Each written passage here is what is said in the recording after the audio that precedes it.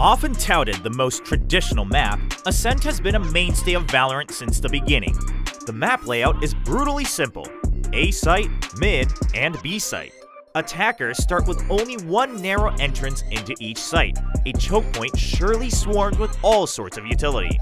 These paths are also vulnerable to well-timed recon skills, making it a nightmare to strike without proper preparation. Mid becomes a crucial area for the attackers, as it opens up rotations, mind games, and eventually a two-pronged attack into either site, and defenders will favor utility or an operator in pizza to control the general area. Duelists with vertical movement can easily attack on either site, as they can rise up to generator on A or fly above switch on B to create additional angles while thoroughly scouting the entire site.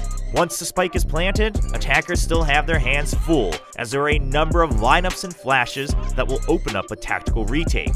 And never forget, there's bound to be an Odin waiting for you on the other side of B main.